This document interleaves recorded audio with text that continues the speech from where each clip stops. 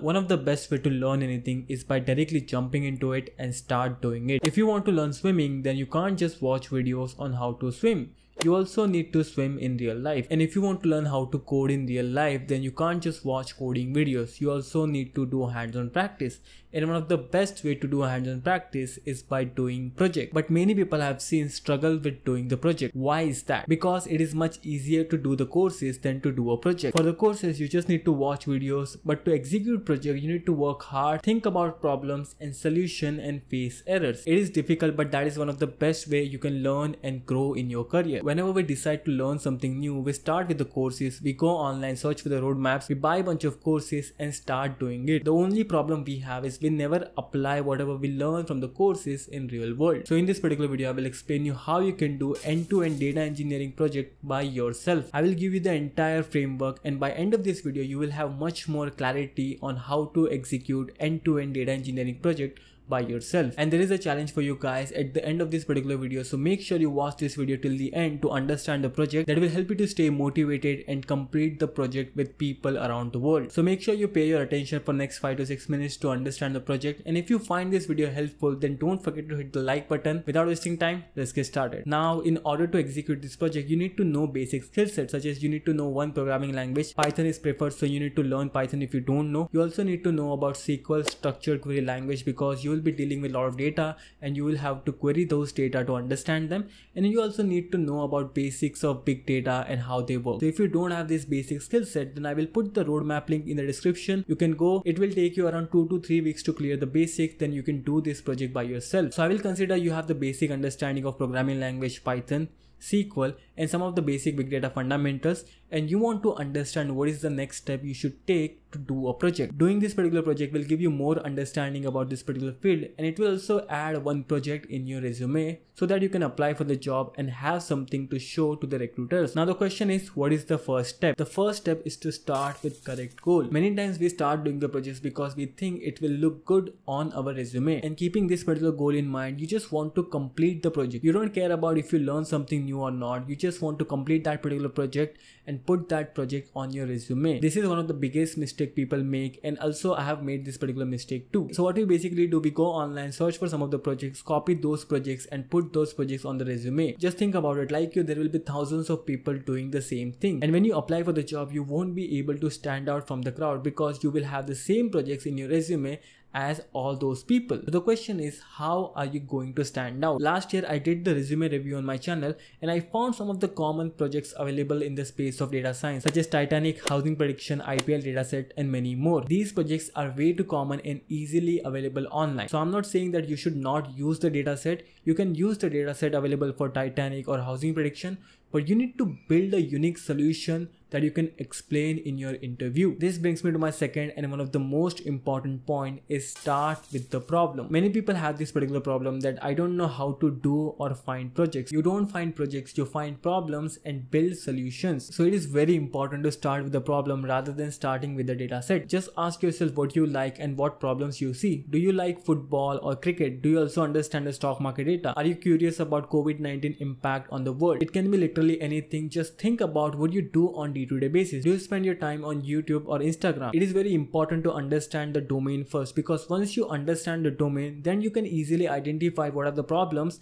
and extract the insights from the data. For example, let's say you spend a lot of time on YouTube and you want to build a project around it. First, you need to identify the problems and ask questions that you want to answer. What are the top categories of videos people watch on YouTube? Which country consumes comedy content? Which country consumes educational content? What is the average age of people who watch XYZ channel? The reason I can ask this question because I have knowledge about YouTube. Same way, if you have understanding about the COVID-19 or stock market data or IPL, you can ask the similar question and extract the answer from the data. So make sure you find the domain that you understand. Try to find some unique domain that you understand and have fun solving it. After you define the domain and build the problem, then it is time to find the right data set. Here are some of the websites that you can use to find the right data set for your project. Number one is Google Data Search. It aggregates data from external sources, providing a clear summary of what's available, a description of data, who provided this particular data, when it was last updated. This is the best place where you can find most of your data set.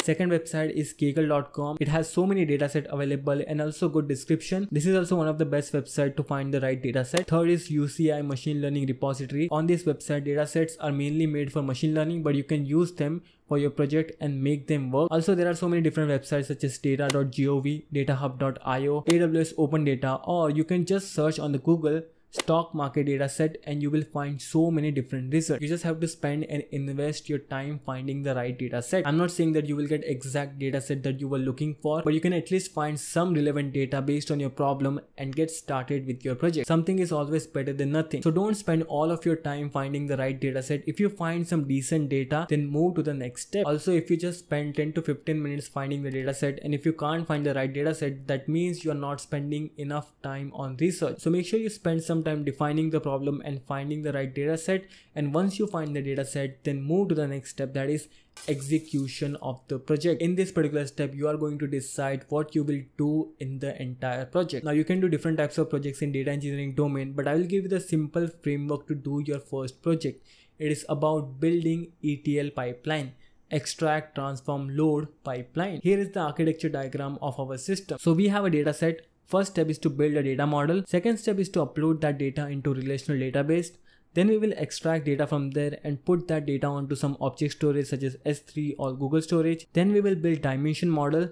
Then we will write some ETL script to load that data into data warehouse and build visualization. Now don't get scared. Let me explain you each and every chunk and how you can learn it and execute it. All of the things that I have mentioned, I already have the detailed videos and tutorials on it. So you don't have to worry about learning these things separately. So the execution strategy is pretty simple. First, you will define the problem and find the right data set. After that, for each and every step in the architecture diagram, you will watch your tutorial, understand it, and replicate the same logic in your particular project. This way you will get to do both the things. First, you will understand and learn some of the things, and you will also do and put your own creativity by executing the project. Let me know if you are excited to execute this particular project by writing the comment. I am very excited for my project. Now focus for next 2 to 3 minutes to understand the entire architecture of our project. So the first step is pretty simple. We defined the problem and found the right data set. Now what you need to do, you need to understand what this data contains. So how many columns are there? What is the size of the data? How these data are connected together? For that, you need to build the data model. Data model are visual representation of enterprise data elements and the connection between them. It looks something like this. You see different tables with columns and how they are connected with each other. This gives much better understanding of data set and how it looks. It won't be perfect on the first try, but you will have to understand your data set, build the right connection and make the final diagram so that you can have the much clear visibility on how your data looks. Also, if you find data set that only have one big file, then what you can do, you can divide that file into multiple chunks into 3 to 4 different small files and build a data model around it. Again, I have the detailed video on how to build a data model. I will also put the link of other videos on the description. So what you have to do, you have to find the right data set, understand how to build a data model and apply that knowledge learned from the video in your project. So whenever you decide to do anything, just focus on executing the single step. Don't worry about how you are going to build your visualization right now. Just focus on building the data model. Once you build your data model, then it is time to upload that data onto some relational database. Now there are so many different databases available in the market, but you can pick from MySQL or Postgres. I will suggest you to start with the Postgres because it is open source and it is free. And I also have the tutorial on it, so it will be much easier for you to understand it and execute your project. So what you need to do, you need to create the databases and tables in your relational database. So once you do that, this is where your SQL and Python knowledge will come in use. You will have to write script to connect with the database, read the data and upload that data into relational database. It looks something like this. You import some packages, you create connection with database, write query and code to execute it. After that, what we are going to do, we are going to extract that data and dump that data onto some object storage. In our case, you can use S3 or Google storage. So this is where we will use cloud computing. Now don't worry about learning everything about cloud. You just need to know basic services. I already have tutorials and details video on it, so you just have to watch those video and replicate whatever you learn from that video in your personal project. Just make sure you go step by step. Don't worry about the end of the project. Just focus on whatever the step you are trying to execute. When you're trying to build a data model, just focus on that. When you're trying to upload data into relational database, just focus on that. When the time of the cloud comes, you will just focus on learning the required services to do your project. Don't worry about anything else. Don't lose your focus. Just take one step at a time. So how to extract data from relational database and dump that data onto some cloud storage. Here is an example. Google it. How to read data using Python from PostgreSQL. You will find some code and you will have to figure out how to integrate this particular code in your system. Then after reading the data, you will have to figure out how to write data onto S3. Just Google it. How to write data to S3 using Python. Everything is available. You just need to spend some time researching it and learning it. Most of the people don't want to do this and want everything on their plate, but this is not how you learn. So when you get a job, you will have to figure out a lot of things by yourself, and Google is your best friend. So you will have to develop a skill to find the solution of the problem by yourself. Now after you extract the data and store that data on some object storage, then you need to build a dimension model. The dimension model is the same as data model but optimized for data warehouse. So it has fact and dimension table. It looks something like this. We have a star schema or snowflake schema. We have fact tables and some dimension tables attached to it. Again, you will have to spend some time learning this concept and understanding it. So you will learn something, you will execute, and you will understand it detail. Everything is step by step. I also have the tutorial on how to build dimension model and build data warehouse, but you can just Google it and you will find hundreds of videos on this particular topic. Just learn and understand how to build dimension model and apply that knowledge in your project. Once you build your dimension model, then you will have to write some ETL script. This is where extract, transform, load comes into the picture. You will have to write some transformation job that will read the data from your storage location, convert that data into the format of dimension model that you have built, and load that data onto data warehouse. This entire operation is called as transformation, where you will pick the raw data, convert that data according to the dimension model that you have built, and you will load that data onto data warehouse. So you will write script to convert those data onto the dimension schema and load that data onto data warehouse. Again, for that you will have to create the required tables on your data warehouse and upload that data using Python code. So if you're going to use AWS, then you can use Redshift. If you're going with GCP, then you can use BigQuery. Or if you want to learn and understand any other data warehouse such as Snowflake, then you can also learn it and find a way to upload that data onto that data warehouse. It doesn't matter what data warehouse you choose. The only thing that matters is how you connect these different components together. So once you load your data into data warehouse, you can connect some visualization tools such as Tableau, Power BI, or whatever you like, and start visualizing data and start answering some of the questions that you had initially. Now that was a lot of information, and again, you don't have to understand and learn everything right now. The reason you are watching this particular video because you want to learn something. That is the reason you are here. So we are going to take step-by-step approach to learn and execute things in proper manner. This is the opportunity to learn something and grow in your career, so do not feel scared. So here is the entire cloud architecture of our system. If you are going with the AWS, then it will look something like this. You have your local computer where you have the data stored. Then you will use RDS, relational database service. Inside that you will build a Postgres system. This is our relational database.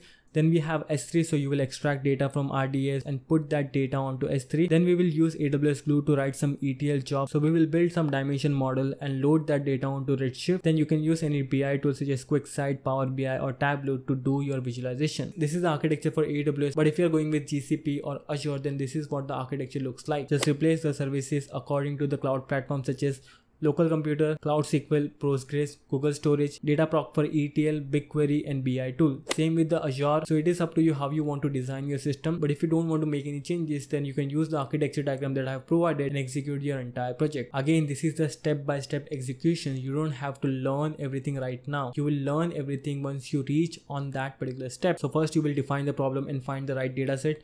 Then you will learn how to build a data model.